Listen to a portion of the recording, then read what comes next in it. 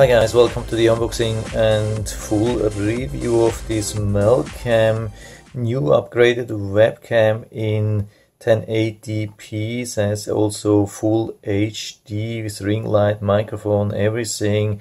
It even has a cover and it's listed for only $29.99 on Amazon. So definitely one of the cheapest full HD webcams on Amazon with all the features we need.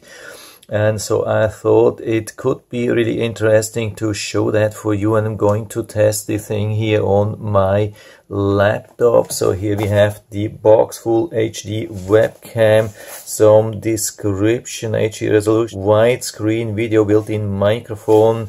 So could be really interesting to see how good the camera really is, if the autofocus is really working good, and how good the microphone is. And I'm going to show you a full sample, of course, of the video and especially of the audio, so you know how other people will be able to understand you. So here's some kind of small instructions manual, but usually it should be required because it's just plug and play, especially when we are talking about Windows 10.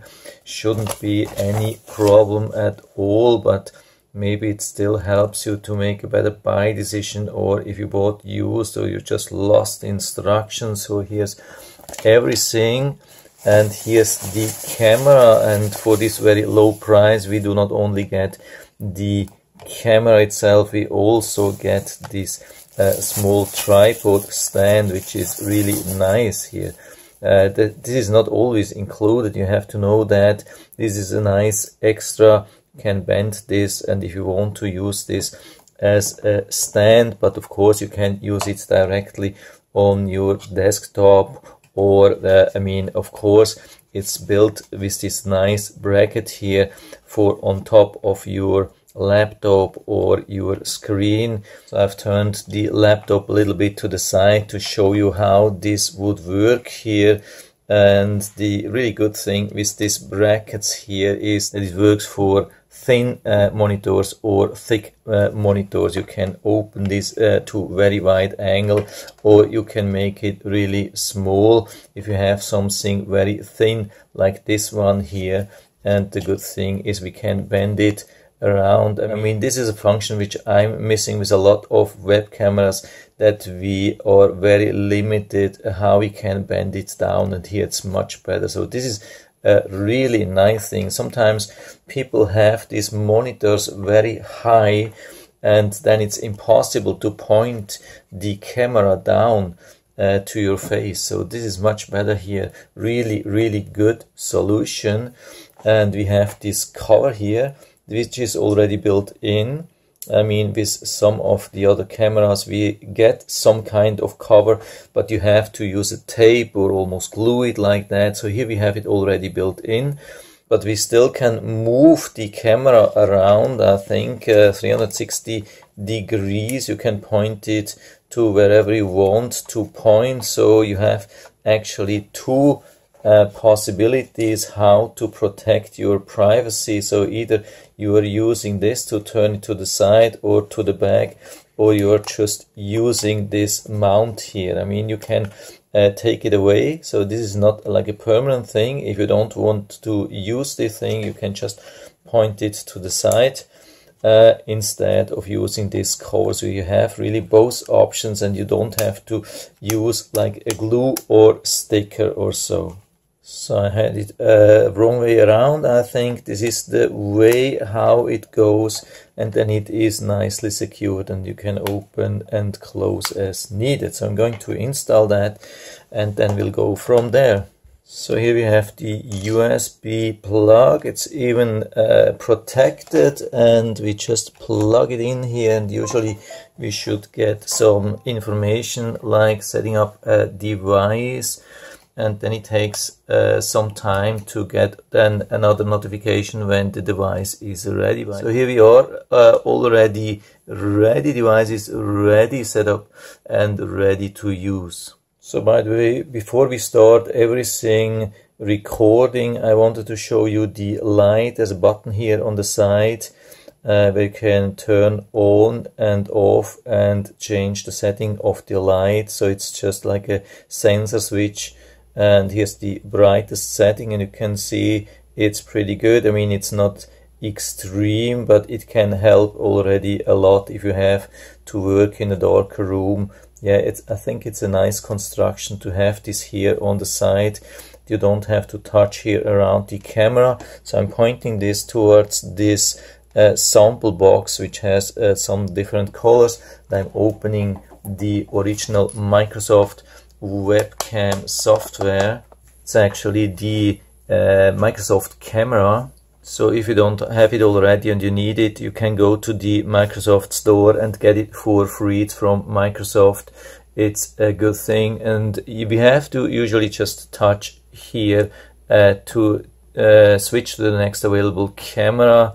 Sometimes we have to do it more. Now it already works, and we have the image here. I'm pointing this a little bit down to see how good this works. Let's see if it's focusing nicely, and you can see how close we can get it.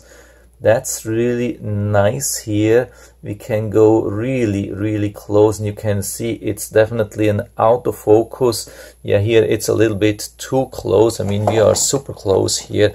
You can see, so here it's a little bit struggling, but I mean, these webcams are not built to focus on such short distance, and when we move a little bit further away, then it's focusing nicely. I'm here at about, I would say, 5 inches or so, which is pretty close for a webcam. You can see it's super sharp, super nice focusing, absolutely perfect, clear. This is as good as it gets. So let's check on the setting. If we are using the best settings here, we can see for the camera photos. So here's the maximum setting. I hope you can see that here on the side. We can use maximum 1080p here for the camera. And when we go down to the video quality, let's open that too, and we can see we can have up to 1080p native 16:9 with 25 frames per second. Absolutely perfect, and that's what we have here. I can also go back to the camera and shoot the picture here, so you can see I've made a picture here, or I can record, and I'll show you that in better quality instead of just recording. It even supports the manual focus. As you can see, I can use the manual focus of this software. So if you want to play around with that, yeah, you can do that. It's pretty interesting. So we have to move it around a little bit, that it's focusing again. So pretty nice, sharp image. I moved the camera a little bit around so you can see other things. Here's a picture on the top. I think that's focusing nicely as well. I'm pointing the camera a little bit to the side, to the door. Yeah, I think everything is pretty good as it gets. There is some kind of waving, I think, but it's maybe just for because of the camera. I haven't had this on the side. I think when it goes just to the wall, it's not so much, or there is just some interference. I'll have to find out. Yeah, now I found out what the problem was. In the settings, I have been switching from 50 Hz to 60 Hz. You can see these two options here, and now it's much better. There's no interference anymore. It's absolutely perfect image here with no problem. So I'm going to record an audio sample now for you so you can listen to the microphone. So here's the voice sample to listen for you. Audio test 1 2 3 4 5. Audio test 1 2 3 4 5. So I hope you have been able to understand everything nice and clear. I have also transferred this sample to my main computer and been listening with my headphones, and I had the impression that The quality is really good. There was no interference. The microphone has been picking up my voice pretty natural and clear, I would say, at least definitely for this price range. It's amazing. What I have found when I was pointing the camera towards me, which you can also see here, that it is a little bit overexposing in the default setting. You can see it's pretty bright. I mean, there's a lot of light inside, but I have seen cameras which were handling this better. So, but we can definitely compensate that, and you can see that now. It's pretty good. I think, yeah, my t-shirt, everything looks pretty natural. It's still a little bit of light, but I had the camera pointing towards my face, and I had the impression that it was doing a really good job. I mean, it's not a $100 camera, but for this price range, I would say, yeah, it's absolutely awesome. And there's also another really important part of this camera. I think you can see now the green light while I'm recording. Yeah, as long as I have something open like this camera app here, it's showing a green light. When I would close the thing here, I hope you can see that on the side. I'm closing the thing here, and now the green light is turned off. So you have some indication if something or somebody is recording you. This is also some kind of safety measure which helps you to really stay safe. I mean, we can also play a little bit around with the light, but I think it's not changing a lot here because the room is very bright anyway. I can turn off the light, maybe that helps. Yeah, now the light is off in the background, so let's turn on the light here. You can see you can really play around a lot. I mean, the camera itself, maybe it's not representing the most natural tone of everything, but in general it's doing a pretty good job.